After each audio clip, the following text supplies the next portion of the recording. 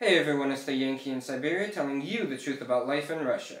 This week, on April 28th here in Russia, Easter is being celebrated. For those of you in America and probably other parts of the world, you're probably thinking, but Easter was last Sunday. Why are they only celebrating it now in Russia? Well, here, the Russian Orthodox Church uses the old Julian calendar, so that's why Easter falls on a different date here in Russia. Besides being celebrated on a different date, how it is celebrated is also completely different.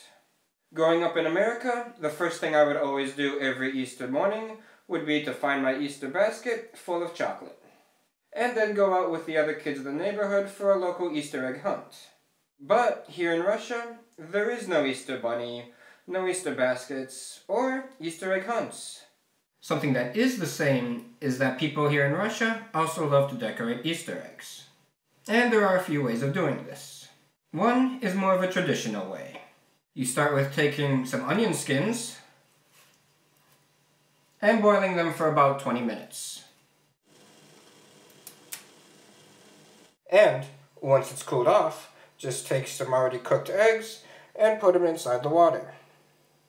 Let them sit in there for about 30 minutes. The longer you let them sit, the darker that they'll become.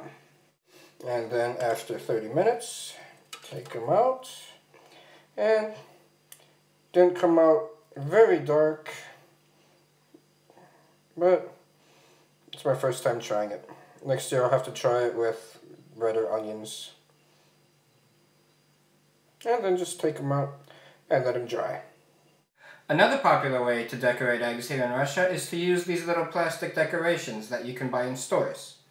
To use it, you just take the decoration and an already cooked egg, wrap it around the egg, put on a spoon, and put it into some really hot water. Once it's in the water, the wrapper will wrap around the egg,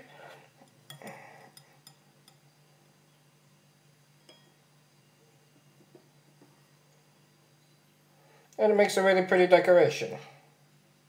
Now that my eggs are all decorated, there is one thing that Russians do before they eat their Easter eggs. They'll play a game where two people will take an egg each, and they'll take them and hit them together, and whoever's egg is cracked is the loser, and will have to eat their egg. And of course you can't celebrate Easter here in Russia without Easter cake, called kulich in Russian. Kulich is a tall cake, and it has icing on top with sprinkles. Many people will bake them at home, or if you can't bake them, you can just buy them in just about any other stores. I, of course, bought mine. And this is what it looks like without the wrapper. Let's give it a bite. Of course with the frosting.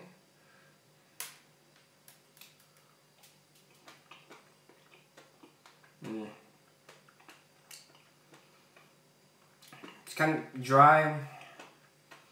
No, not a big fan of it. So what do you think about Easter here in Russia?